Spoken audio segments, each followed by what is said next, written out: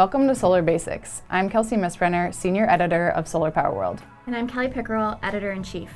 The Trump administration's tariffs on foreign solar panels are meant to encourage domestic panel production. But how does a company go about setting up a solar manufacturing plant in the United States? Once a company decides to manufacture panels in the United States, the question is then whether to build a new facility or work with an established original equipment manufacturer, or OEM. Smaller made-in-USA brands like Lumos Solar and Certainteed Solar manufacture panels through an OEM in California. Others are choosing to go it alone in new plants. Other companies have found an easy transition in acquiring manufacturing facilities of companies that have gone out of business.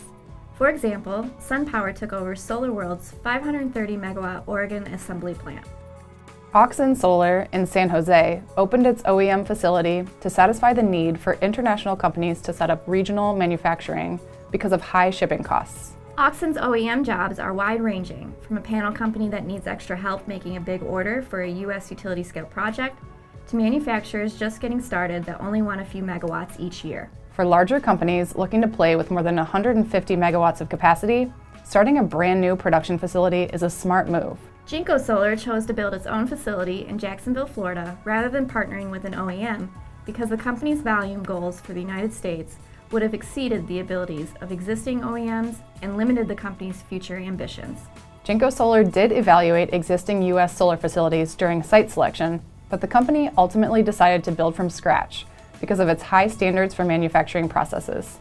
We're interested to see what other companies plan to move manufacturing to the United States, as well as which brand new companies pop up to produce non-tariff panels in the coming months. For more on U.S. solar panel manufacturing, read our story online and stay tuned for the next Solar Basics videos.